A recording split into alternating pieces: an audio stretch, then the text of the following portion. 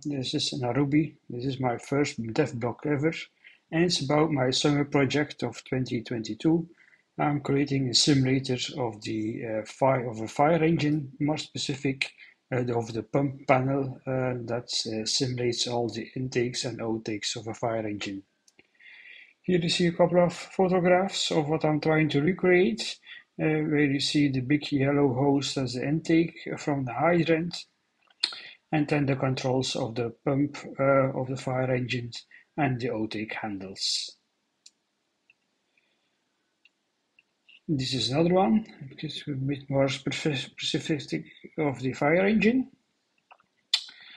And the last one, you see they all have a lot of dials and some push rods to adjust the outputs. So this is where I'm at the moment. I have an intake valve over here that you can open. Now it's open, but nothing is connected. And now the hydrant is connected. Later on, I will add an event or sort of radio system where I can radio the fireman or woman at the hydrant to open the hydrant with the wrench so you can get water intake. At the moment, the hydrant is connected and is providing water. So now we can fill the booster tank. At the moment, it's empty. If you pull this handle, and this is what we see like here, the blue panel on every engine. They call it the Christmas tree. That indicates the level of water that's in the tank in the engine itself. So it's red light is coming on, so it's more than 25% full at the moment.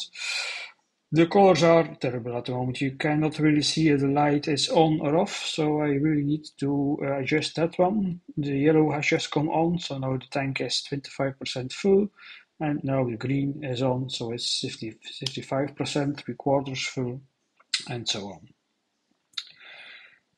Then let's go to the pump controls. You have two modes in the pump control, the RPM mode, and you can switch to the pressure mode.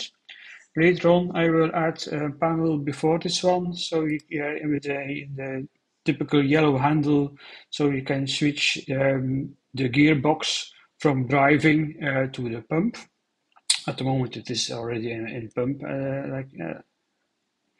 and we don't have any RPMs, but you can adjust this one, and you will see over here the master output of the pump is slowly rising.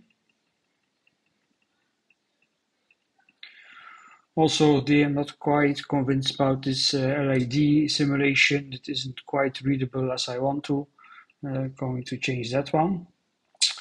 Or you can change from RPM to pressure mode. I'm simulating bars at the moment, and you see you can the readout is wrong. I see now, so you can adjust the output of the pump.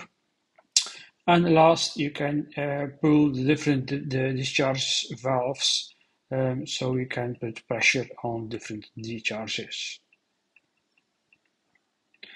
I'm not planning to add discharge valves like I did with the intake, but also using sort of a radio system where the fireman will give a message to the pump engineer from charge line 2. So we know you have to put pressure on that line. Maybe you need to change the pressure for the different lines, if it's a 1.5 or 2-inch line or something like that, or the difference by the nozzle. But I will see later on how we do that. We also have a pump to tank valve that doesn't do very much at the moment, so I need to code that also. So that's where I'm at the moment. I'm only a couple of days in the projects. I have still a few ideas how to continue. I hope you enjoy this video, and if you ever have some feedback, it's very much appreciated.